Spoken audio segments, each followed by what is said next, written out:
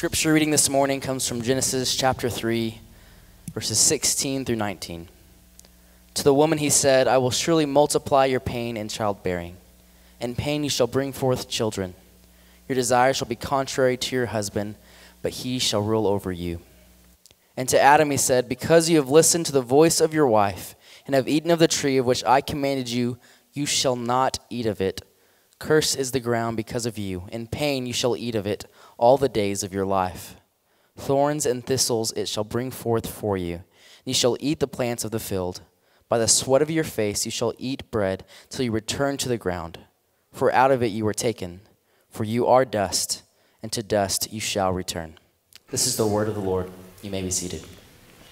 Well, what a year this week has been. Let's pray.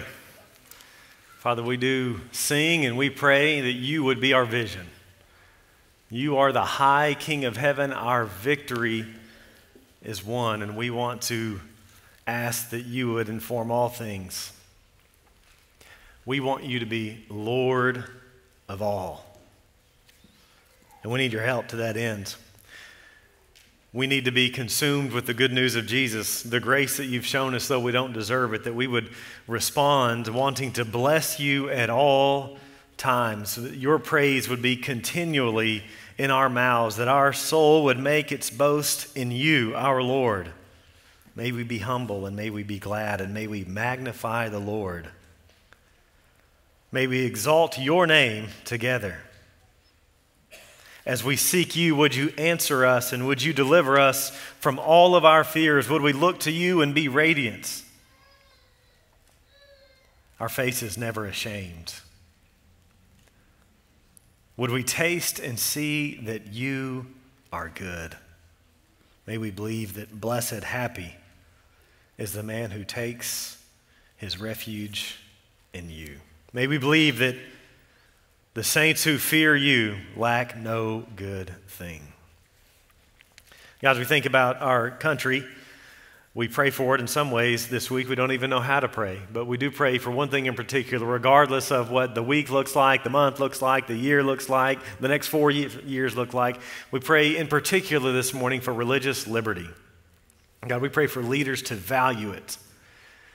Pray that regardless, locally, state, national, whoever's in charge, we pray that they would value and protect religious liberty, and we pray that you would keep their hands out of your church, that we might continue to do what you've called us to do freely. We're grateful for the freedom we have, and we pray and we ask that you would preserve it. And may we be reminded, as Nebuchadnezzar was when he was humbled, that your dominion is an everlasting dominion. Your kingdom endures from generation to generation. All the inhabitants of the earth are accounted as nothing, and you do according to your will among the host of heaven and among the inhabitants of the earth, and none can stay your hand or say to you, what have you done? We trust you.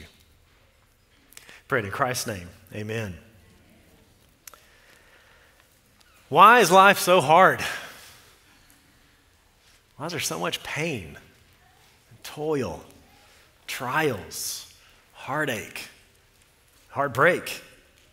Why is life filled with conflict? Why are feelings always hurt?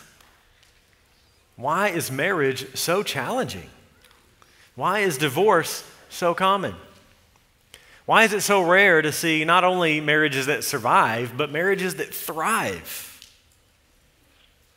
Well, this morning's passage is going to explain why the world is cursed. We've been walking through Genesis 1-3, and we're nearing the end of our journey, and we're in this context of the curses of sin. And I've said this a few times, and I want to say it again, as we've walked through Genesis and laid so much foundations, that God's way is best, God's way is clear, but God's way is countercultural, increasingly so. The most dangerous worldview is the one that we don't even realize we've imbibed. And so this morning, if God's word rubs you the wrong way, and it likely will, we just need to agree that the problem's not here, the problem's here. And so let us have this humble posture towards God's word that affirms He is the boss. He is the creator. He knows best, and his way is best, regardless of what contemporary culture thinks about it. So we've already started this context of the curses. Last week in verse 14 and 15, we saw the curses on Satan. That there would be this ongoing enmity between the offspring of the serpent and the offspring of the woman. We saw good news there. High King of Heaven, my victory's won. The offspring of the woman will crush the head of the serpent, defeat evil.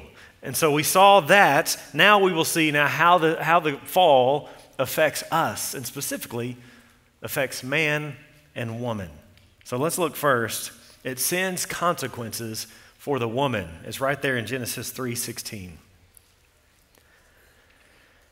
To the woman he said, I will surely multiply your pain in childbearing. In pain you shall bring forth children.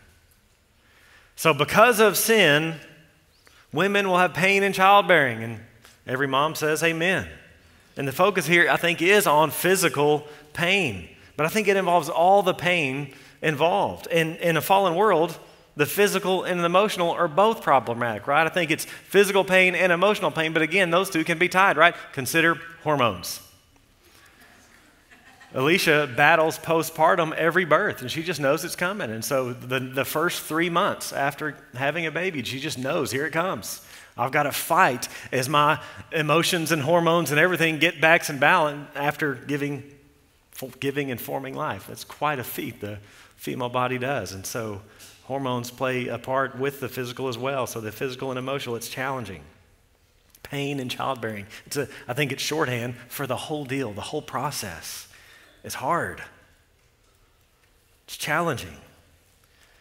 Just consider menstruation, barrenness, miscarriage, stillbirths, morning sickness, cramps, discomfort, lack of sleep, back pain. I left one out, and one of our ladies who may or may not be over the age of 40 said, you forgot hot flashes. Long labors. And giving birth is extremely dangerous. Mrs. White was a labor and delivery nurse when we first got married, and so she had vowed never to do a home birth. She had just seen too much. It's scary stuff. It's not the way it's supposed to be. In fact, really, in this fallen world, every healthy delivery, healthy baby, healthy mom, it really is a miracle. And there's the pain of not being able to get pregnant. Infertility is a major trial.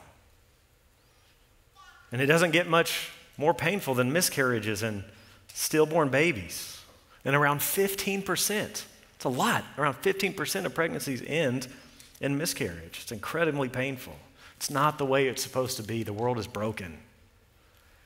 I think pain in childbirth also encompasses the whole emotional toil of being a mom. It's incredibly hard work, and kids can go astray, and kids can get sick. The whole task is a challenge because of sin. What God intended to be pure blessing is now tainted with sin, tainted with sorrow because of sin.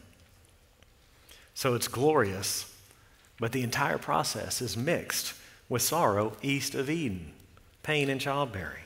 So right away we see that because of the consequences of sin, the woman is affected as mom. But as we keep reading, she's also affected as wife. Look at the middle of verse 16. Your desire shall be contrary to your husband, but he shall rule over you. So what does this mean? Your desire shall be contrary to your husband, or maybe your translation says against your husband. What does that mean? Specifically, what does that word desire mean? Well, anytime we want to find out the meaning of a word, first we just look at it in context, and it could mean a few things, and so we look at how this word's used in other contexts in the Bible, and this particular word's actually only used 3 times in the whole Old Testament. Right here in Genesis 3:16, and then another time in Song of Solomon, chapter 7, verse 10, but there it's a positive desire. It's a sexual desire, actually. And so some commentators think that that's what it means here in Genesis 3:16. You'll have sexual desire for your husband, but that really doesn't fit the context, right? This is a negative desire, right? Just think about if it was a positive view. Because of sin, you'll have pain in childbearing and you will sexually desire a husband. That doesn't make sense to have a positive desire in this context, so that doesn't really help us out with Song of Solomon. So what else? Well, that other third usage is actually right here in the immediate context, just like 15 verses away. It means we ought to pay attention. So look with me. It's in Genesis 4:7. I'm going to read 5-7 to give us a feel, but pay attention to the phrase in verse 7. Same word, very similar phrase to help us out. Genesis 4, verse 5. But for Cain and his offering, God had no regard. So Cain was very angry and his face fell. The Lord said to Cain, why are you angry and why is your face fallen? If you do well, will you not be accepted? And if you do not do well, sin is crouching at the door. Its desire is contrary to you, but you must rule over it. This is really helpful in understanding what Genesis 3:16 means, right? The rule of interpretation is the same as the rule of real estate. Context, context, context. And so we get help here. And notice what's going on in Genesis 4. Sin is crouching at the door, and sin wants to dominate Cain. Its desire is to take over Cain. Sin wants to rule over Cain, to have its way with Cain. And so that helps us understand what Genesis 3:16 means. As a result of the fall, the wife will be tempted to desire against the husband, to dominate the man, to rule over the man, to have her way with the man, to usurp his leadership. And so this parallel verse helps us see what kind of temptation it'll be.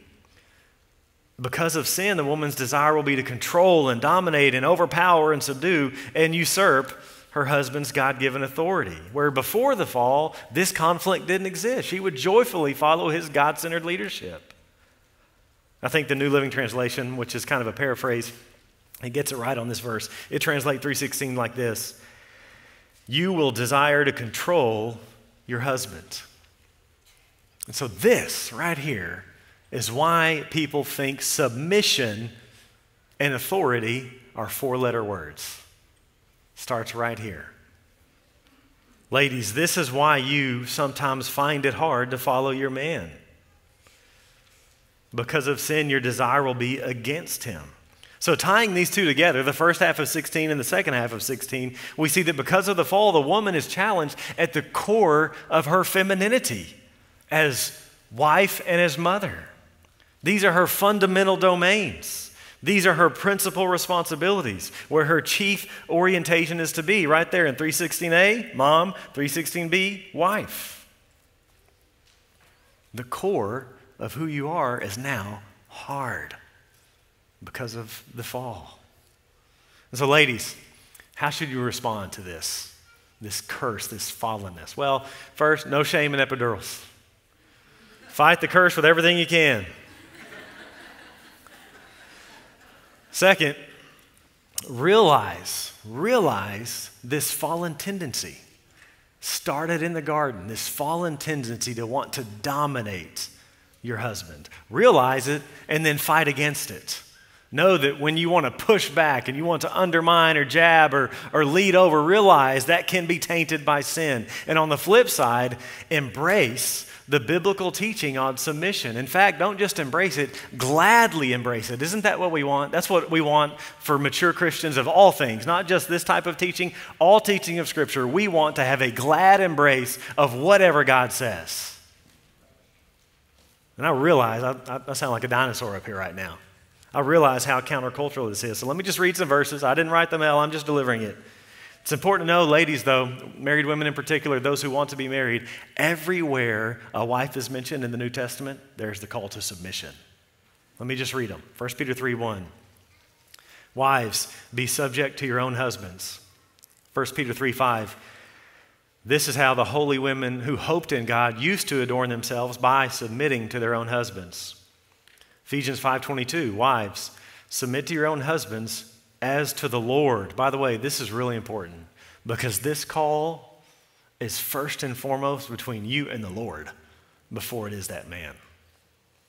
For the husband is the head of the wife, even as Christ is the head of the church, his body, and is himself its Savior. Now, as the church submits to Christ, so also wives should submit in everything to their husbands.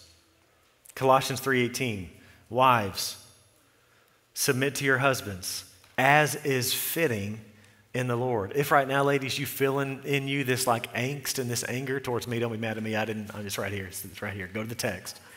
But if you feel this like, realize it's because of Genesis 3:16. It's because of the fall that we buck against God's authority, which shows itself here in a call for husbands to lead wives. Titus chapter 2, verse 5, older women should teach younger women what? To be self-controlled, pure, working at home, kind, and submissive to their own husbands, that the word of God might not be reviled. And so again, Christian maturity is when we don't buck against God's word, but we gladly embrace it. And if there's something wrong, we realize it must be here, not here. And so gladly embracing and then doing everything you can by grace through faith to obey them. But here's what we learn. It won't be easy because of sin. Challenges as a mom, challenges as a wife. What about sin's consequences for man? Look at, again, there in the middle of 16. Your desire shall be contrary to your husband, and he shall rule over you. So notice first that fallen man will be tempted to harsh leadership. He will rule over you. The Bible teaches loving male headship, not male domination. But here we learn as the wife seeks to dominate him, his tendency will be to react in a harsh manner. As one commentator put it, the husband's rightful authority would become a tyrannical mastery over a wife, trying to dominate him. And so the woman at her worst will oppose his leadership, and the man at his worst would harshly respond to his wife. Now, this actually is a battlegrounds of interpretation within the church. So this very verse, and you college kids in particular, I want you to know this. I've mentioned before there are really two camps within the church when it comes to gender roles. There are egalitarians, and egalitarians teach that men and women were created equal, therefore have zero distinction. No distinction of roles in the home or the church. That's the majority view today. That's the majority view in Abilene. Certainly the majority view in Christian colleges. You just need to know, though, it was not the majority view for 2,000 years of church history. It's a new view. We are, and all Southern Baptists are, at least on paper, complementarian. So we believe that man and woman created equal in essence, both created in the image of God with distinctive roles. Very clearly taught in Scripture, distinctive roles in the church and in the home. This verse becomes a battleground because what egalitarians say is all that male headship, male leadership stuff, that's just a result of sin. That's a result of the fall. It wasn't supposed to be that way. Complementarians teach that male leadership and male headship was God's will before the fall, his creative will, his created order, as well as after the fall. And this verse becomes really important because they would say, see, this is just part of sin, but I need to show you and I need you to get that male leadership was God's will before sin entered the world. I'm going to give you 12 reasons why.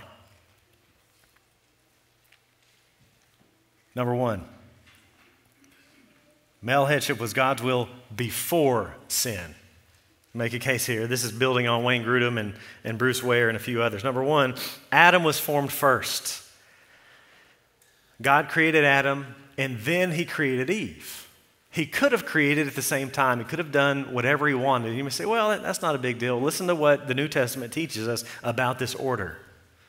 In 1 Timothy 2, which is on the context of male leadership in the local church, he says, I do not permit a woman to teach or to exercise authority over a man. Rather, she's to remain quiet. For, here's the reason, because Adam was formed first, then Eve. Number two, Eve was formed from Adam. Remember, Adam was formed from the dirt. Remember, God could have made Adam and Eve from the dirt. He could have done whatever he wanted, but he forms Adam and then Eve from Adam. And again, the New Testament helps us draw this out. Listen to 1 Corinthians 11. Man is the image and glory of God, but woman is the glory of man. For man was not made from woman, but woman from man. Neither was man created for woman, but woman for man. So this created order matters. Number three, God created Eve to be Adam's helper. We saw that in Genesis chapter 2, verse 18, that Adam was alone. He could not fulfill the mission, and so God creates a helper fit for him. Number four, God names the whole human race man. Adam in Hebrew. Genesis 1:27. God created man in his own image. In the image of God, he created him. Male and female, he created them. Then in Genesis 5:2, male and female, he created them, and he blessed them and named them man when they were created. So man is the representative of mankind. Number 5, the man named the woman. In fact, he names her two times. First as woman, Isha, from Ish, and then we'll see next week, he names her Eve. And in the ancient Near East, naming entails authority. And so the one who names is the one who leads. Number 6, God gave the commands to Adam. Again, he could have waited until Eve was created, but in God's order of things, he creates the man and instructs him, and then he was to instruct her with God's word, God's commands.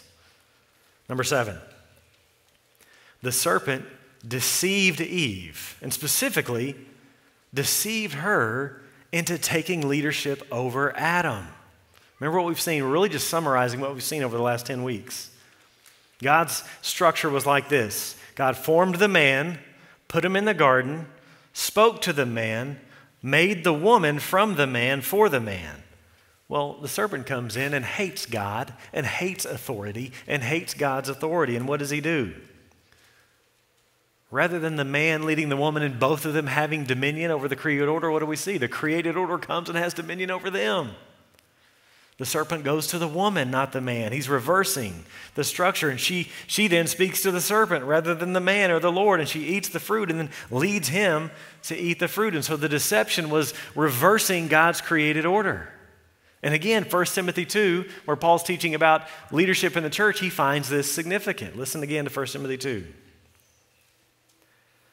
Let a woman learn quietly with all submissiveness. I do not permit a woman to teach or exercise authority over a man. Rather, she's to remain quiet, for Adam was formed first, then Eve. And Adam was not deceived, but the woman was deceived and became a transgressor. So again, the New Testament is showing these verses matter. Adam sinned knowingly and willingly. Eve was deceived. Number 8, God holds Adam primarily responsible. Who ate the fruit? Who gave the fruit to Adam?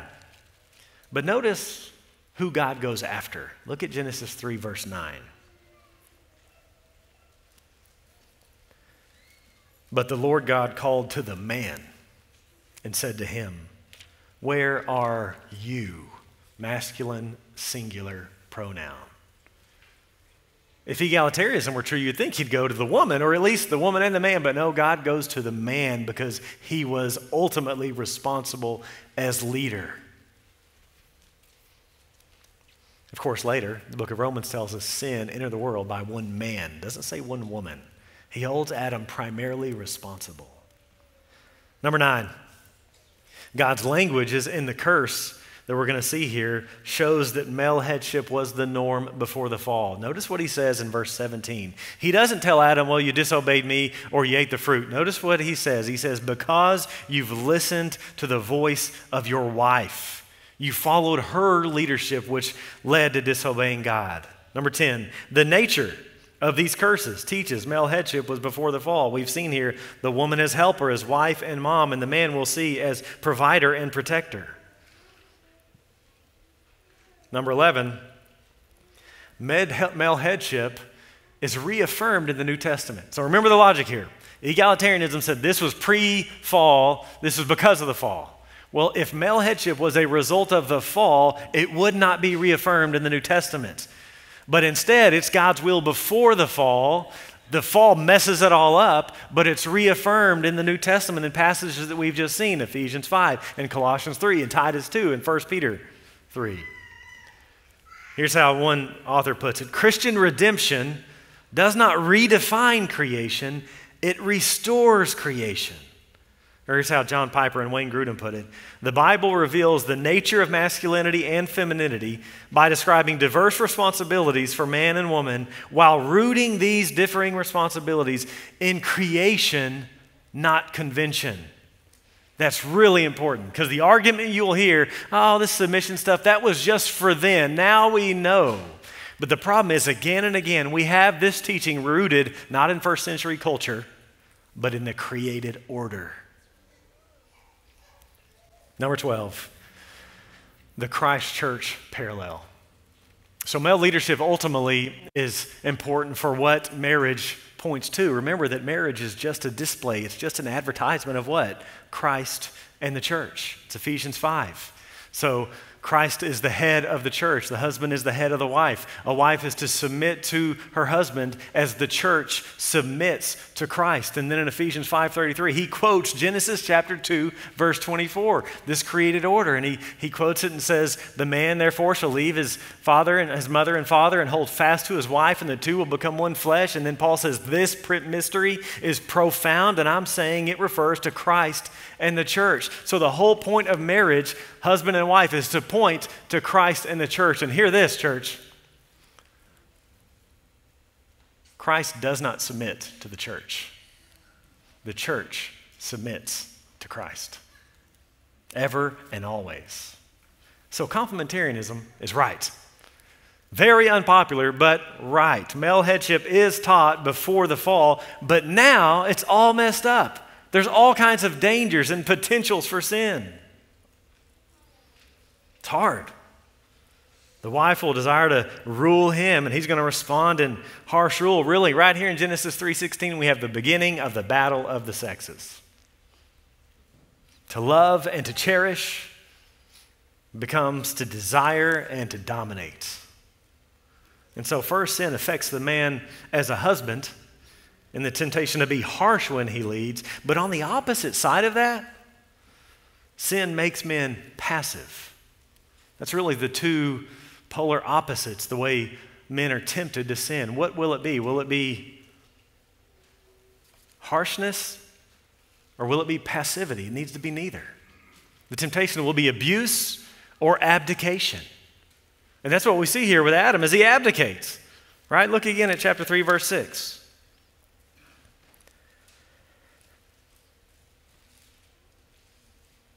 So when the woman saw that the tree was good for food and that it was a delight to the eyes and that the tree was to be desired to make one wise, she took of its fruit and ate.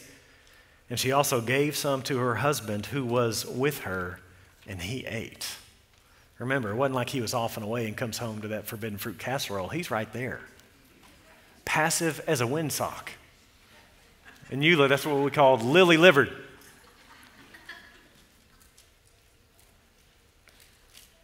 He abdicates. He doesn't lead. Again, verse 17, because you listened to the voice of your wife. You didn't honor God. You followed her to dishonor God. He followed her initiative in that case. So the fall is not just rebellion against God, but it's the setting aside of the divinely appointed order for male and female, which is why it's so unpopular today. And I submit it's why marriages are struggling. God knows what he's doing. Marriages flourish when we live his way. And because of the fall, the world is filled with either abusive men or, here in this context, with Adam, passive men who often beget passive men. And just look at our cultural portrayal of masculinity. Look at the dads you see on television. You got your Family Guy. You got your Homer Simpson. You got your Modern Family. Fumbling, bumbling, incompetent buffoons who are acted upon rather than active. And let me just say, men of Southside Baptist Church, you're breaking the mold. And it is so encouraging. I hear again and again and again of solid, sacrificial male leadership who are seeking to lead the family to the throne of God, and God's at work. Doug Wilson defines masculinity as the glad assumption of sacrificial responsibility. I love every word in that definition. The glad assumption of sacrificial responsibility. Man, God has invested us with authority, and that authority is built so that those under that authority flourish. First in, last out, laughing the loudest. Biblically, men are called to lead, love, provide, and protect. To lead. to take initiative, to have a vision and to have a mission and to know where you're going, to be decisive and clear-headed and warm-hearted and thick-skinned and committed to the glory of God in everything you do. The solution to harsh male leadership is not no leadership. It's biblical male headship, which has the shape of Calvary, the cross. So men need to lead, to take initiative, to be responsible, to have nothing to do with blame shifting. Unlike Adam, our dad, our father, right? Look at chapter 3, verse 12. Well, how does he handle his sin? Does he own it? Does he confess it and turn from it? Verse 12, then the Lord God said to the woman, what is this you've done? Sorry, verse 12, that was 13. Verse 12, the man said, the woman whom you gave to be with me, she gave me the fruit of the tree and I ate. It's her fault. Nathan said ultimately, he says, God, it's your fault. No, a refusal to make excuses is the heart of biblical masculinity. Reject blame shifting. Reject passivity. Avoid abdication. Have ownership. Don't pass the buck. Anytime the buck is passed, it's passed with a limp wrist. The flip side of God's call here for wives to submit is for men to lead and be men worth following. So men, pursue Christ first and foremost. Die to self. Invest in your family, not your hobbies. Work hard. Kill sin. And if you do this as best you can, again, by grace through faith, repenting all the way, your wife will gladly follow you. So be men worth following. Lead out. Make decisions. Talk it out. Hear from your wife. Get her wisdom and counsel. Get the counsel of others. Take it seriously. But at the end of the day, the responsibility lies with you. So we lead and we love. We lay down our lives, right? Ephesians 5:25, what's the call? Husbands, love your wives as Christ loved the church and gave himself for her. It's Calvary shaped. It's giving, not getting and receiving. That's not biblical headship. Headship is one that gives away for the good of others with your actions and with your words. Tell them all the time. I think it's a little bit generational, but let's be rid of the men who don't regularly tell their families how much they love them. Every day, tell your wife, tell your children how much you love them. Give them understanding. Give them attention. Quality time is quantity time. Give them affirmation. Give them affection. Continue to get to know your wife. Date her, pursue her, romance her. Affirm your sons. They should have no doubt about how you feel about them. Regularly tell them how proud you are of them. Adore your daughters. Lavish on the affection. She should never feel average around you, Dad. And you know how to keep your daughter from hopping in some lap of some young man as a teenager? Keep her in your lap when she's a little girl. Lavish the affection. We lead and we love and we provide. Provide from this Latin word pro, before, video, see, vision. So we provide. We see beforehand. We foresee and we act with foresight. That's what it means to provide. And sin affects the man as leader, but also it affects him as provider. So we see in verses 17 to 19, the ground is cursed, thorns and thistles, sweat. Because of the fall, man's work will be frustrated, hard, often unfulfilling. And because of that universal experience, oftentimes we tend to think, well, work is cursed itself. Work is sin. Work is a bad thing. But remember, God called us to work long before the sin. He created us to work. Genesis 1:28, to rule and subdue. Chapter 2, verse 15, to work and keep the garden. It's not that work is cursed in these verses. It's that the ground is cursed. This is why everything's always going wrong. This is why work is hard. This is why there's unreasonable expectations. This is why there's difficult bosses. This is why it can be so exhausting. This is why a small project takes 3 trips to Lowe's. Ecclesiastes 1:8, all things are full of weariness. But men are called to provide for their families. And 1 Timothy says that if we don't, we're worse than an unbeliever. This is a call. Lead, love, provide. And so view your work through this lens. You're providing. You're having dominion. You're subduing the world for the good of your neighbor, for the provision of your family, and ultimately for the glory of God. We lead, we love, we provide, but we also protect those under our care. Women and children in the boat first, always. We protect physically, but we also protect spiritually. And here again, this is where Adam failed. Adam was called to guard the garden. That snake should have never entered. There should have been no deception. Shouldn't even have been a possibility.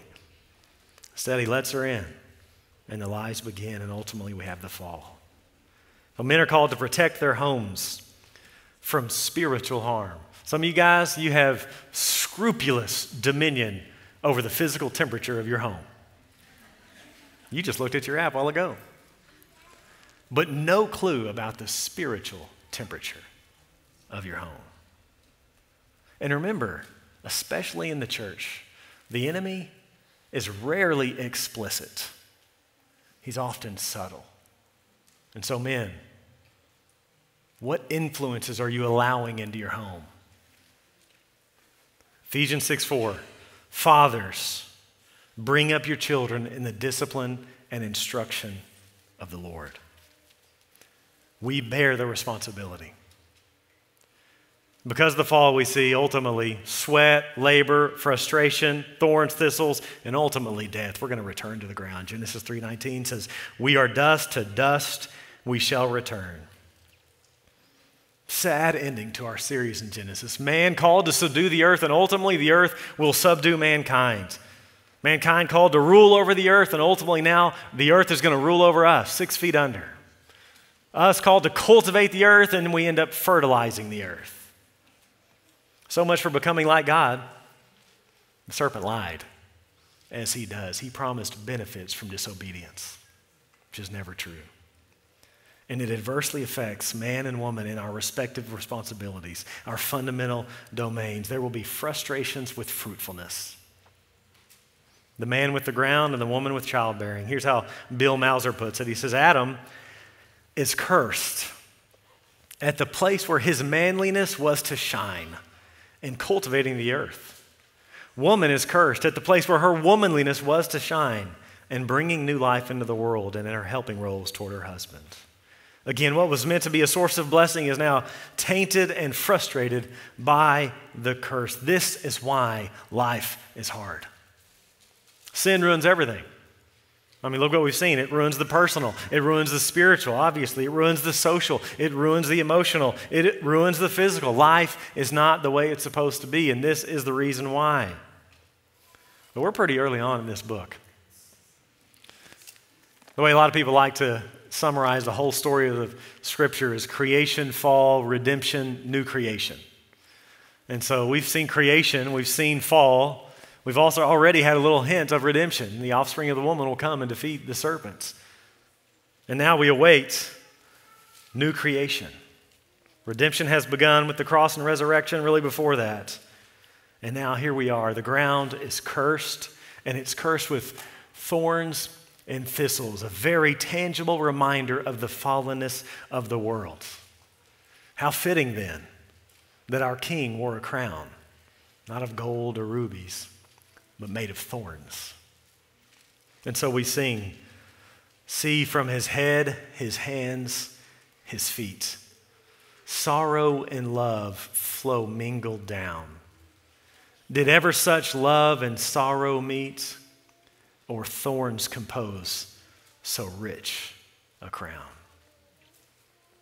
Through his death and resurrection, the new and better Adam is reversing the curse. It's already begun. And we've been freed, we've been delivered, we've been forgiven. No condemnation, and now we can work with all of our might for his glory as we await that day when the curse will be fully reversed. That day, as the last book of the Bible says, no longer will anything be accursed. But the throne of God and of the Lamb will be in it, and his servants will worship him. Let's pray. Father, once again, we're thankful for the clarity of your word, even if unpopular, but also the relevance. And we see here the vision of the good life. And I'm so thankful for so many marriages in Southside that we see this embodied and are flourishing. Pray for our women, that you would continue to conform them to the image of Jesus, that they would seek to follow you, that they would seek to follow their husbands and be affirming and encouraging and not tearing down or domineering. We pray for the men in here whose tendency is to be domineering and abusive. Would you convict them of sin here and now? If there's any physical abuse, may it stop immediately. May the authorities be consulted. If there's harsh language, may repentance be granted. If there's passivity, God, would you give the men whose tendency is that way power, courage, vision, that they would seek to die to self and lead the family in such a way that honors you in all things. God, as we step back, we see that the world is broken. Things aren't the way it's supposed to be. We're reminded afresh of that. Why? Because of ultimately the sin of Adam, but also our own sin that comes as soon as we're able to. And it makes us hopeful for the day when you come. Creation, redemption has begun. Because of the fall, now we wait new creation. Would you help us? Because of what you've done through Christ, because the victory's been won, would we sing loud and will we live hard for the sake of the King? We prayed in his name. Amen.